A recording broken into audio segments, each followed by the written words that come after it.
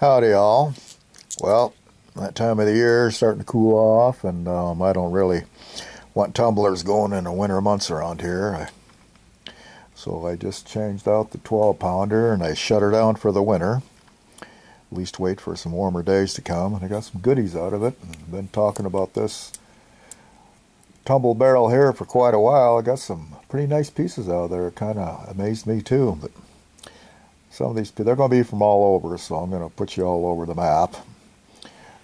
Like this one here is from the Upper Yellowstone River in Montana. A little piece of agate. Here's another one I found up there. Don't find a lot of agate up in that area, but I'm going to show you the material that we do find. I'll put him in there.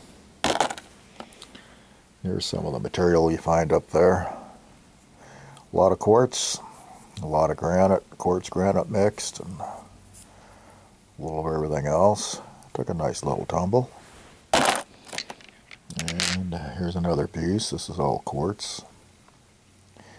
Got a nice shine to it. Yeah, I like this stuff. It's all over up there.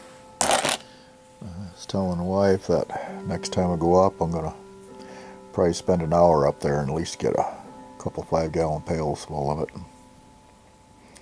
Only got like a half an ice cream bucket full this time. I wasn't up there very long, 15 minutes, but it was a little warm. And then going from 500 feet altitude up to 6,700 feet altitude, his lungs weren't used to that. But I did get some good material out of it. Yeah, this is all the same material I pulled out up there. Some of it I'm not even going to ID because I don't know a lot of the material up in the mountain areas up there. This one here is Oregon, and I think it's a piece of jasper that I got from Buddy Clayton. Turned out pretty good. I like it. I leave everything natural. I don't put the grinder on there to put shapes and everything on it because a lot of my customers like it natural. Just have the shine on it. There's a piece of agate I found up there on the Upper Yellowstone. Ugly little beast, but it took a good shine to it. This is red jasper from the Upper Yellowstone, so most of the jaspers are pretty much all the same, don't matter where you find them. Red jaspers, they take a heck of a shine. And this here, this is a fossil. This is from the Upper Peninsula in Michigan. I have a buddy who gave me a box of fossils, so I said, let's tumble one, see what it does. That's what they look like. It's from the sponge family. Probably 175 million years old. Took a nice polish. Should be another one in here somewhere, but this is from the Upper Yellowstone. This has got some mica in it too. Quartz, granite, there's the mica. A lot of mica up in that area. Tammy's got 2 or 3 nice pieces of mica. We just kind of left alone and didn't tumble. Here's a piece of, this is mica that I did tumble. And quartz, mica and quartz. Not too bad.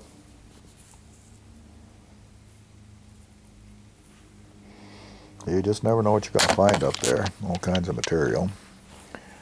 Just taking your time to get your lungs used to the altitude.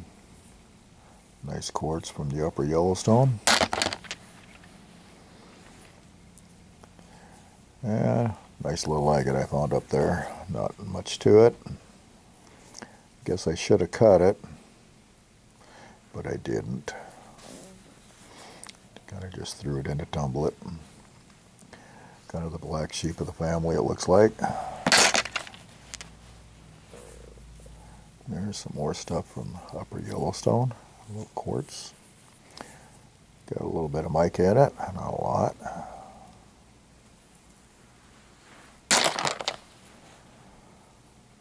This here, yeah, this is from the upper Yellowstone too. A little bit of quartz. And here's another fossil. That's where I put it at. And this is another fossil from Michigan Upper Peninsula.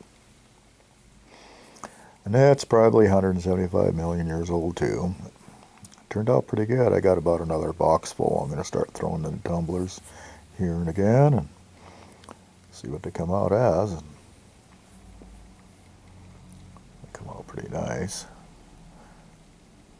That's part of the sponge family too.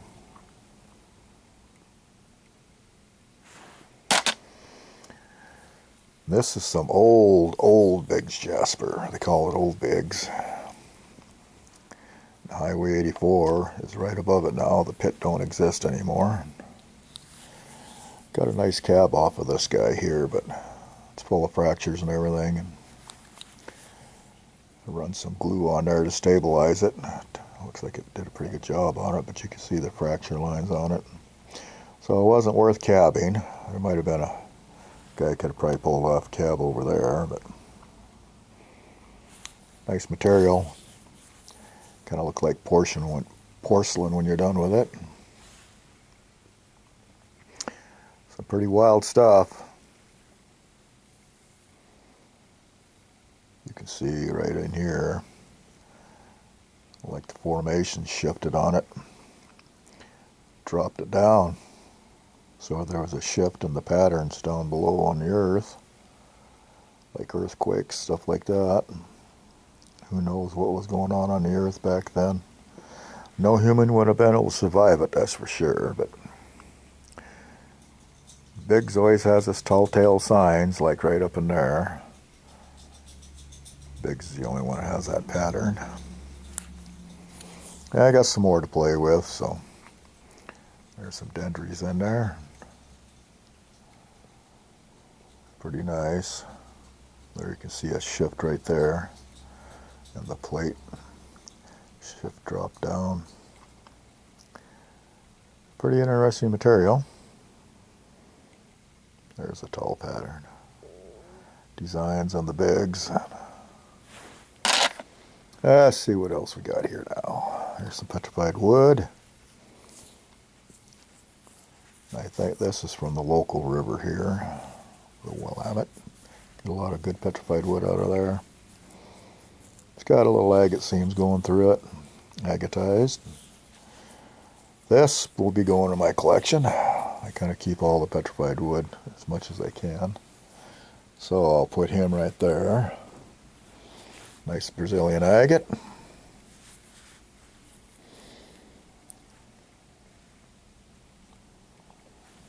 Hold it up to the light. Kind of see what's going on with it there. It looks like my lens needs cleaned up.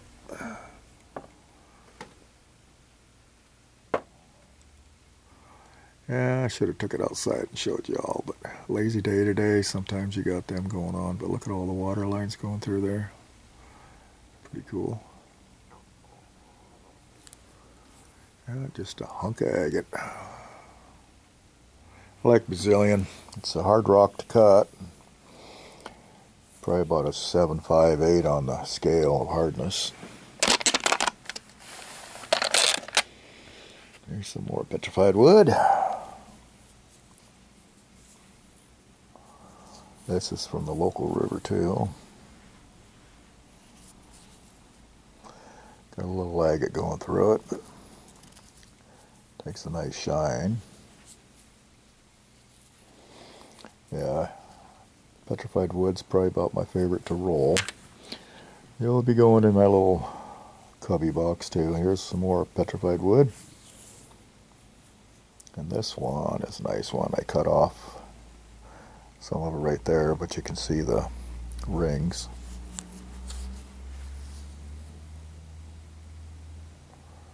Pretty nice. I can't tell if this is black walnut.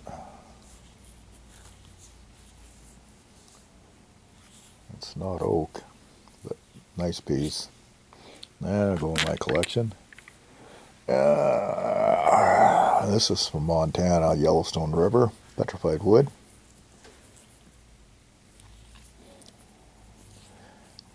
A lot of people kind of throw their petrified wood in the corner when they're hounding the Yellowstone River. They're out for that big agate. But I'll tell you what, this material kicks butt too. I love it.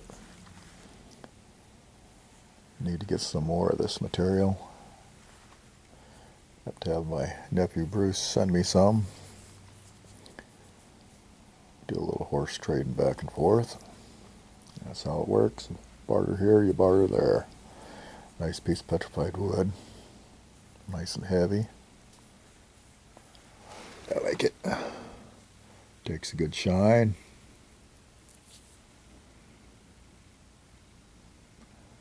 Got a lot going on with it.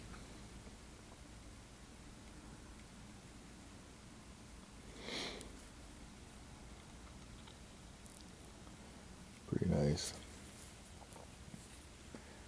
Yeah, you can sit there and you notice all kinds of different stuff going on with it. And I think this might be oak. Takes a nice shine.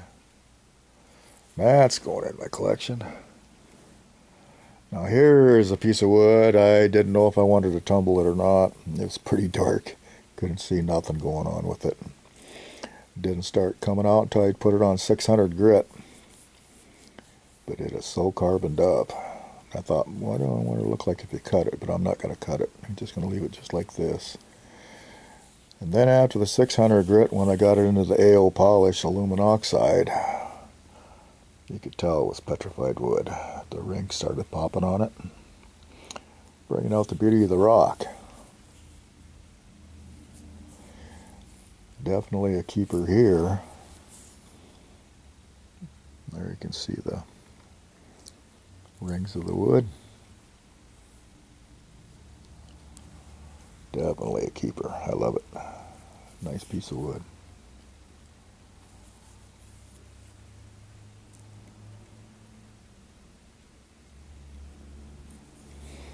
Surprised me. Something just told me to keep on polishing it. It wasn't looking good, and then all of a sudden, pop! There it was. One thing about tumbling, you got to be patient. Nice piece of petrified wood. I like it. I like it a lot. That's going in my collection. And this is the one I was talking about to people when we were up Upper Yellowstone. Sometimes you get a hold of a rock and it's like, whoa, and this is it. I didn't think it'd turn out like this. It was pretty dirty and a lot of stuff was built up on it. This has got mica in it. It's got quartz. It's got granite. This camera does not do it any justice at all. Quite heavy for its size. It's probably, I'd say, a good pounder right there, or a little over, pound and a quarter. So much stuff going on with it. Yeah, Upper Yellowstone. When I'm talking Upper Yellowstone, it's north of Livingston, between Livingston and Yellowstone Park. I'd say 25 miles from Yellowstone Park.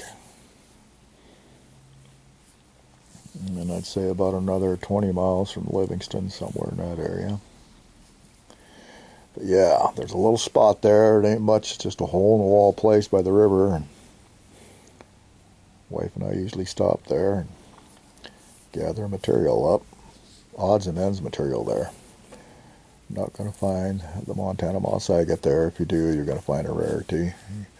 You find all this mountain rock though. Pretty nice.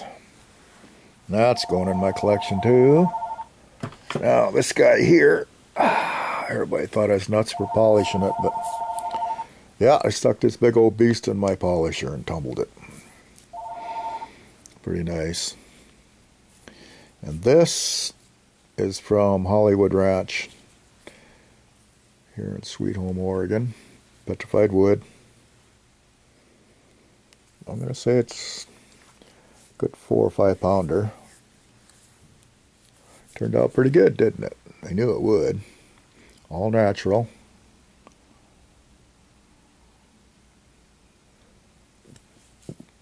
And the key to that was, this was the biggest one of the bunch. Kind of mix it up a little bit. Put all different size rocks in here with it. I did a pretty good job. Stabilized itself. No hidden fractures or anything on it. Yeah, I was looking at it every week. Just wanted to make sure nothing was going to happen to it, but it was a beast. Got a nice shine going on with it. Yes, sir. Probably stick this one on a shelf for a while and look at it. Yeah, she's a beauty. So yes, don't let anybody tell you just to roll small stuff because the big stuff don't work. Here's the proof in the pudding that it does work. You just got to pay attention. Come out beautiful. I got 3 more pieces I'm going to do up like this. Pretty close to the same size, but there you go. And put him back over here. So yeah. Got about 3-4 nice pieces out of the bunch there that I really like.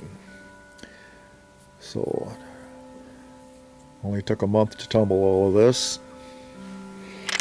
Got some keepers here, and got some other ones that'll go in the shop for later use down the road. And as always, thanks for looking.